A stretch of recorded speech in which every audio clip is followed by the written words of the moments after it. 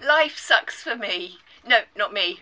Person who made the comment. Ferrets are not the easiest pets. They are absolute escape artists. Diet is extremely important, much more so than cats or dogs. Vet bills are not going to be the cheapest either because they are classed as exotic pets. As cute as they are, they have an aroma. Make sure you do a sniff test before you set your heart on them. They need to poop regularly, about every 2 to 3 hours. They also like to drag their bum along the carpet once they've had a poop. So there's that.